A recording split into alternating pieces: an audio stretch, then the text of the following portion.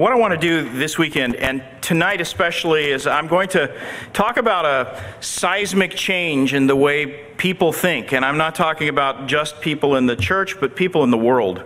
The entire world is looking at truth a completely different way than our grandparents looked at it. And in fact, truth today is thought of and assessed and evaluated in a completely different way than it was just 20 years ago. Now, some of you are in my generation. I went to school in the 60s and 70s. If you went to college today and you went to college in my era and then went again today, you'd see it's totally different. The way truth is dealt with is entirely different.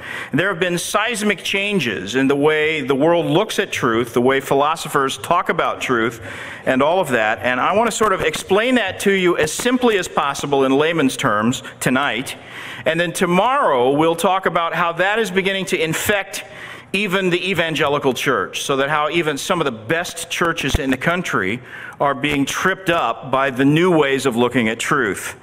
And I want to start with 2 Timothy 3. 2 Timothy chapter 3, a familiar passage to most of you.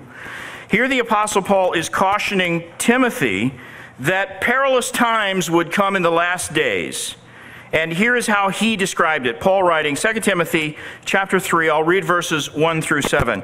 But know this, that in the last days perilous times will come, for men will be lovers of themselves, lovers of money, boasters, proud, blasphemers, disobedient to parents, unthankful, unholy, unforgiving, unloving, slanderers, without self-control, brutal, despisers of good, traitors, headstrong, haughty, lovers of pleasure rather than lovers of God, having a form of godliness, but denying its power. Now, let me pause and say, up to this point, Paul is pretty much describing what human depravity looks like. He says times are coming in the last days. The truth is, humanity has always had these elements. It's part of our fallen nature.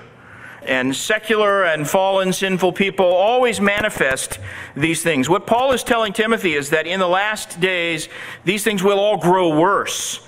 And then he says this amazing thing in verse 5, accompanying that, you'll have this outburst of religious fervor when people have a form of godliness, but they deny the power of godliness. And he says this to Timothy, from such people turn away. For of this sort are those who creep into households and make captives of gullible women, loaded down with sins, led away by various lusts. He's basically calling people like this creeps. They're creepy. They creep into houses, he says. He's portraying them as criminals. They creep into houses, people who sneak into houses. Thieves. They're thieves of what? Thieves of truth. That's the idea. It's not that they literally creep into houses and kidnap women. It's that morally they are on that same level. And what they do with the truth is what a thief who breaks into the house and kidnaps a woman does in regular terms. He's comparing it to that sort of crime. This is a crime against the truth. And then he says this, and this is the key verse, verse 7. This is the verse we're going to start with, and this sort of sums up what we're going to say. They are always learning and never able to come to the knowledge of the truth. That last phrase is so very telling. Always learning and never able to come to the knowledge of the truth. That is a perfect description of the times in which we live, number one. But think about it this way. That is also a perfect description of the course of secular human philosophy. If you study the history of philosophy, here's what you'll see. Philosophy as a discipline is a long history, it's a long series of attempts by unbelieving men to define truth apart from God. And every philosophical system in the history of humanity that has tried to explain truth without reference to God has failed. Every one of them. In fact, here's how I told Ray I'm editing this book, and John MacArthur's dealing with some of these things in this book. The book is called The Truth War. He's talking about the war against the truth that really began in the garden when Satan said to Eve, did God really say that? questioning the authority of God's Word, questioning what God's Word actually says. That was the beginning of the war against truth, and it's gone on throughout the history of humanity. Here's what John MacArthur says about the process of philosophy. He says, elaborate systems of thought have been proposed and methodically debunked one after another, like a long chain in which every previous link is broken. For thousands of years, the very, very best of human philosophies have all utterly failed to account for truth apart from God. And that's true, by the way. And in our lifetime, just in the past 20 years, a remarkable thing has happened. Western philosophy and academic thinkers have basically begun to realize that you cannot have the concept of truth, you can't have a coherent idea of truth and what it is apart from God.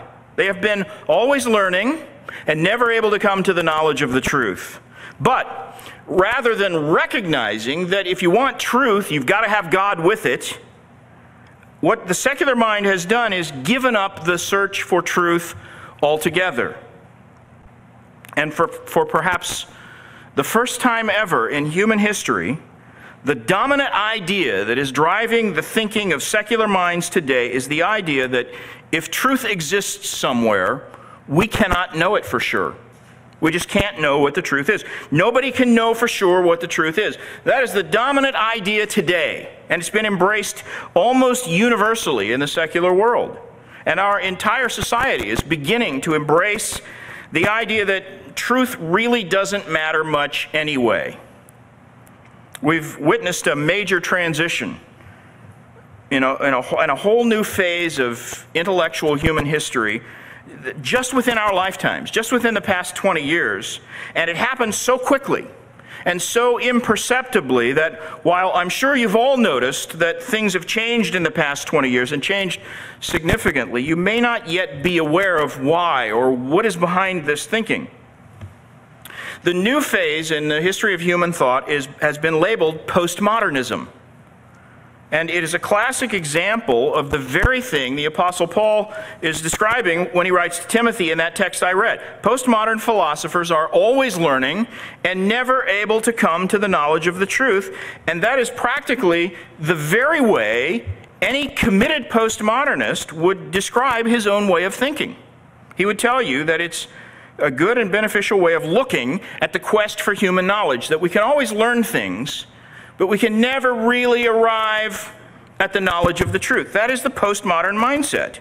And in fact, the postmodernist would say that's the way it's supposed to be, that's good, that's the way you should think of the quest for truth. We're never supposed to think that we've come to the knowledge of the truth, and that's not even a desirable goal for the postmodernist.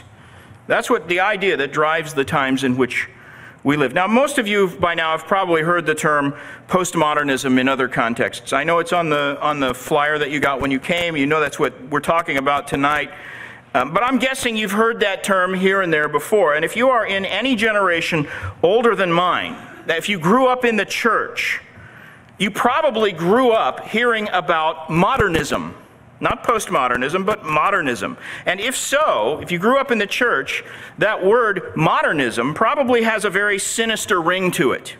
And well, it should, because from about 1850 until less than 20 years ago, modernism was the main secular threat to Christianity, to a biblical worldview. Modernism was supposedly scientific and rational and opposed to the idea of anything supernatural. It was inherently anti-Christian. Naturally, modernism didn't go well with the idea of Christianity because it was anti-supernatural.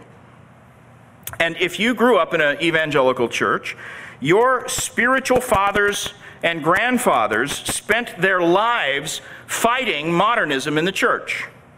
And they should have, because modernism was a great danger. It ravaged the Western world in the 20th century. It tore organized Christianity apart.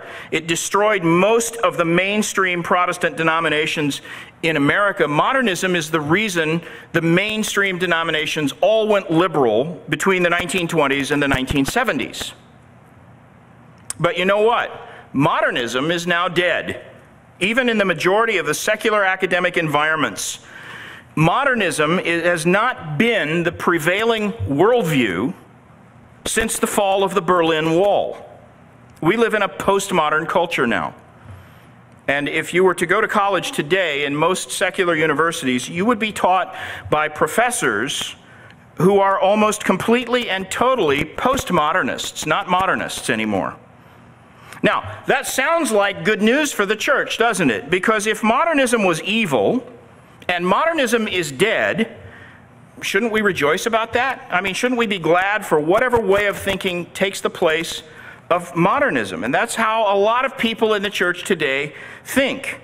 And as a result, postmodernism is quickly moving into churches and taking over. We'll talk about this in detail tomorrow, and I'll show you how, but let me just say this. Last November, 2 years ago in November, Christianity Today featured a cover article titled "The Emergent Mystique." It was about this movement called the emerging church, and it describes how postmodernism is affecting the church.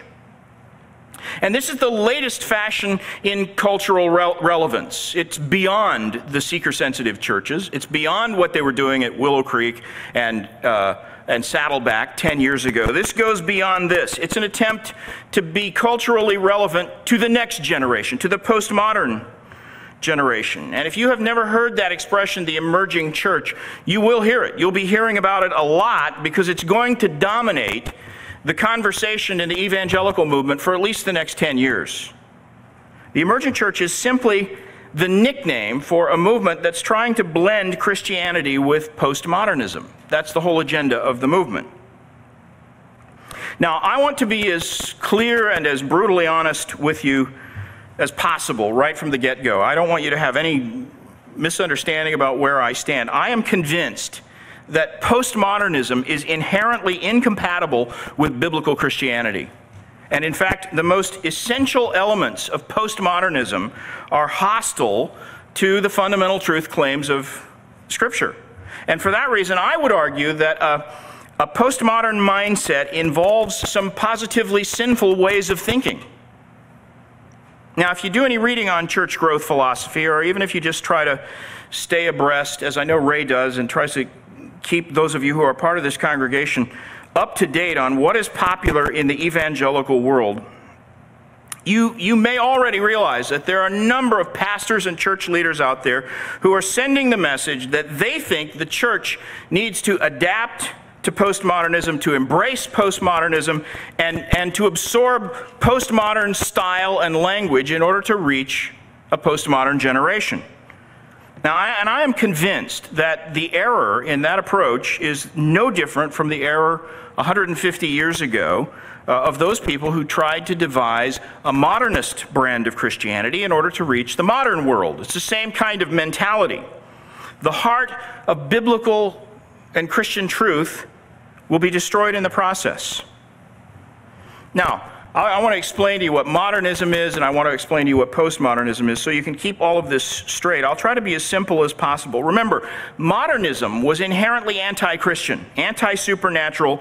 It represented the wholesale rejection of some vital biblical truths. And that's why, even though lots of people tried, and they tried for years, it proved totally impossible to blend biblical Christianity with modernism. Couldn't be done. Nobody ever did it. There were many churches and many denominations that tried, and all of them died. They went liberal and died. And the evangelical leaders who are our spiritual forefathers, men like Spurgeon and J. Gresham Machen and B.B. Warfield, they were a handful of leaders in the church who saw clearly from the outset that modernism was incompatible with biblical truth, and they devoted their lives to fighting the modernist trend. But in exactly the same way, postmodernists are doing the same thing with Christianity today. The postmodernist way of looking at the world is fundamentally anti-Christian. And if anything, I would say postmodernism is worse than modernism was. And I want to show you why.